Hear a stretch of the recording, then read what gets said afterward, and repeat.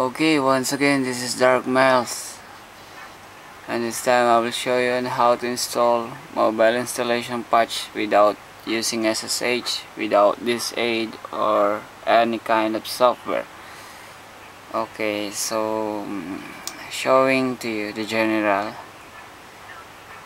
It's already 3.0.1 version, iPhone 3G, and it's totally and already unlocked and jailbreak, but this iPhone have no mobile installation patch installed. Assuming this iPhone have no mobile installation patch installed, tinatry ko install yung Color Splash, or also known as the Photoshop of iPhone. Ganito lang yung lumalabas sa kanya. Okay, lapit ko sa inyo. The application Color Splash was not installed on the iPhone Genesis iPhone because an unknown error occurred. Lumalabas yung ganyang error pagka ang isang iPhone is in-install ng downloaded apps from the net, then sinisync sa iTunes. Ganyan ang lumalabas na error. Okay, so this iPhone have no mobile installation patch. Okay, so ang gagawin natin dyan is try nating installan ng mobile installation patch within 3 seconds only. Okay, so I have only 3 files. That is the data, the patch app, and the uninstall.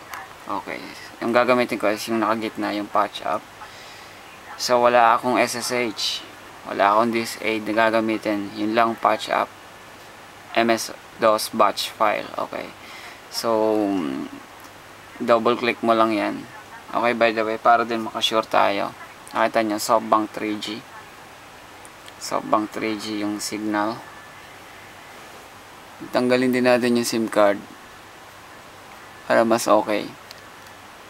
Okay, ayan, no SIM card installed. Tanggalin natin SIM card. Wala din tayong gagamitin Wi-Fi or SIM card para mag-install ng mobile installation patch. Okay, so yun yung files. Gagawin ko lang dyan, papakita ko lang sa inyo. Ayan, tingnan nyo mabuti ah. Okay, double click ko lang yan. 1, 2, 3. Okay, so that's it. Ang gagawin natin ngayon, may nabago ba sa iPhone? Syempre walang SIM card, diba kanina? Turn off lang natin. Okay, just turn off. Patayin lang natin muna. So ito yung SIM card pa rin.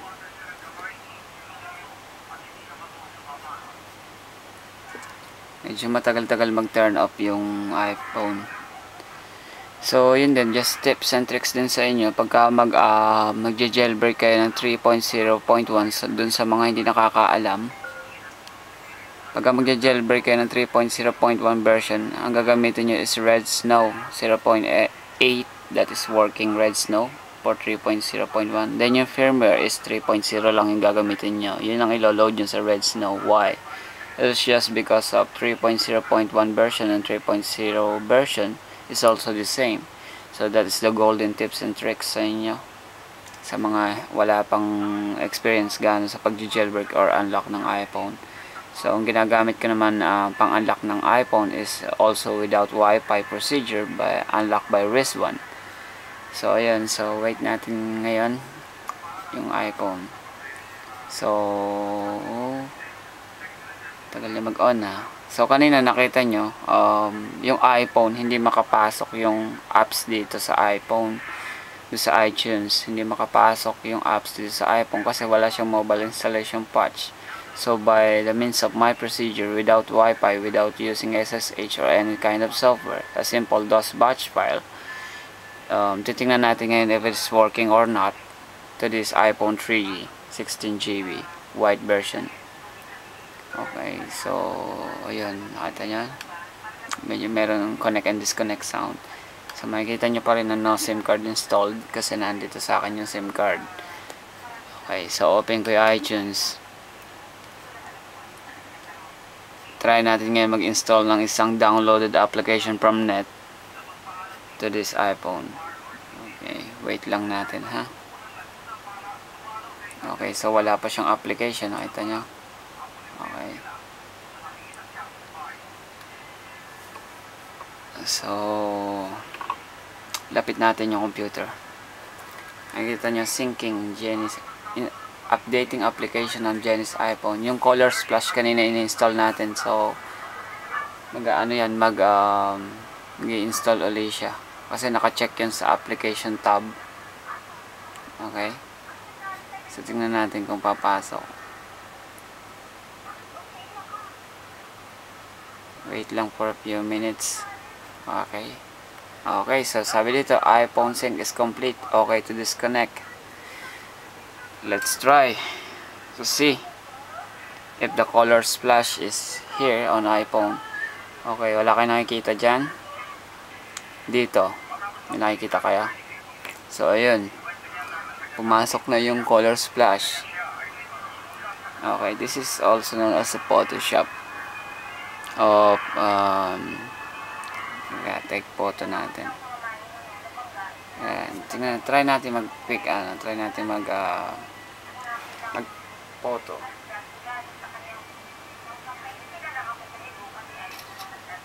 Oops. Okay, so this is my shot. Okay, so gagawin natin dyan, try natin edit. Maganda itong pang edit ng picture na kuha sa iPhone eh. So save natin photo. Gagawin natin yan, naka black and white siya, nakita nyo, parang black and white yung color. Pag ginamit natin ng ano yan,